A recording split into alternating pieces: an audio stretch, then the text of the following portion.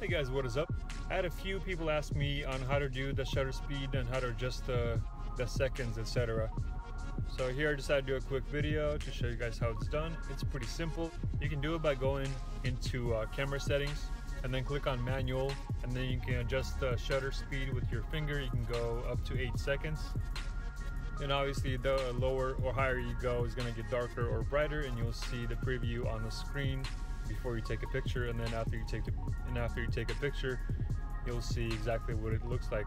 And you can also adjust the shutter speed with the wheel on the top right.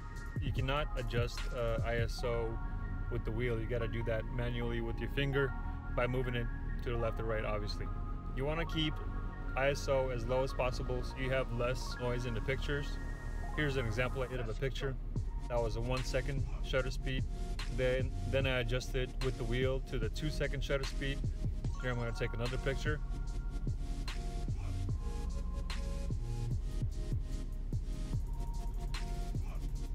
And I'm going to do a few more, and I'm going to go up to 8 seconds, and you'll see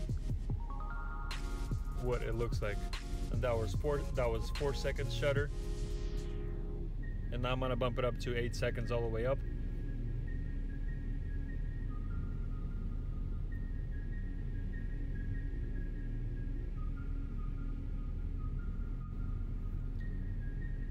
And you see now it's way too bright, so 8 seconds would be way too much.